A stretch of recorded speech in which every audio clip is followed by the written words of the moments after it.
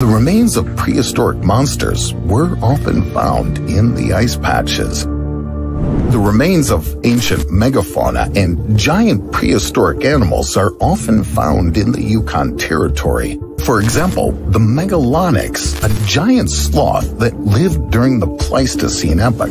It reached a length of 3 meters and weighed about 1,000 kilograms. Fortunately, giant sloths were herbivores, otherwise other species would have no chance of survival. And who do you think this skeleton belongs to? Although it looks like a saber-toothed tiger or a prehistoric bear, these are actually the remains of a giant beaver. It was almost 2 meters long and weighed about 100 kilograms. The giant beaver is considered the largest rodent in history. Scientists suggest that, unlike modern beavers, it didn't build dams.